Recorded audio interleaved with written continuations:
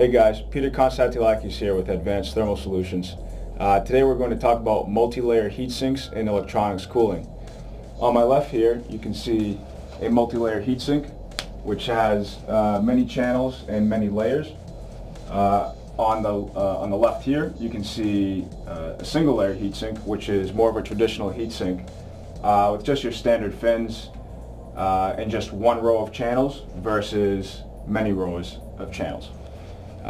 So today we'll talk about three different scaling principles: pore diameter, porosity, and amount of layers.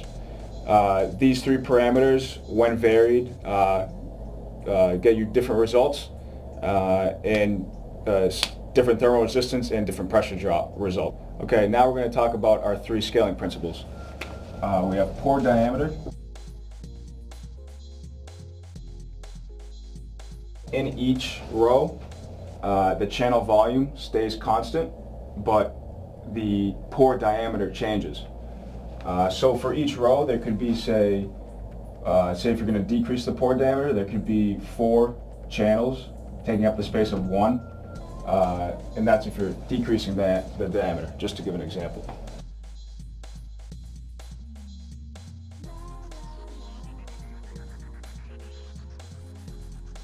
Okay, and our second scaling principle is porosity. Now with porosity, the pore diameter stays the same for each channel, but as you increase or decrease from the heated surface, your channel volume changes. So, let's get that down. So again, channel volume changes per row. The third scaling principle that we'll talk about is the amount of layers. So this tends to be a bit more obvious. The more layers you have, the lower the thermal resistance becomes, as well as pressure drop. So we can write that.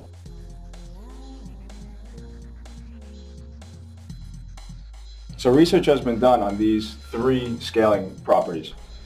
For pore diameter, as the pore diameter increases and in each successive layer from the heated surface, we find that the thermal resistance decreases, which is of course good for performance, and pressure drop increases. This same characteristic is found in today's traditional heat sinks, so I think we can strive for a little bit better results. Porosity, we find that actually the thermal resistance decreases as well as pressure drop. And to see this reaction in the heatsink, as you in each successive layer going up from the heated surface, we actually have to increase the channel volume in each layer going up. Now for layer amount, this is just your standard, sort of a standard parameter. These are more fine-tuning the heatsink, but for layer amount, of course, as you add layers, your thermal resistance drops and your pressure drops as well.